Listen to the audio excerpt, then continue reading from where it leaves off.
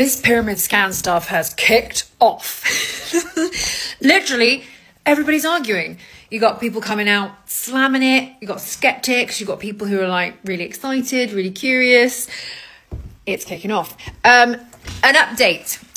One of the scientists from the team has posted a new photo of another scan image of the raw scan data. I'm going to insert it here.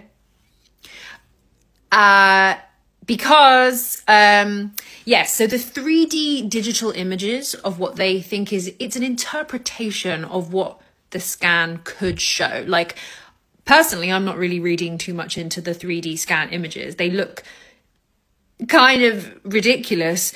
So I'm kind of like giving them a wide berth of error.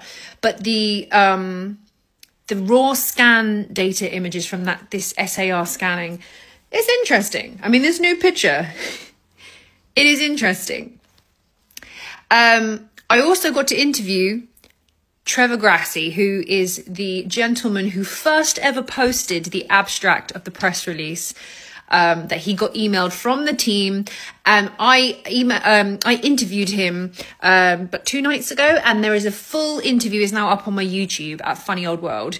If you want to go and get all of the, he is the source that released it onto the internet, and he just wants to clarify some things because there's a lot of confusion about this paper, that paper, and he was just able to sort of inform everybody about what we can expect, when we can expect more updates, and everybody just needs to calm down.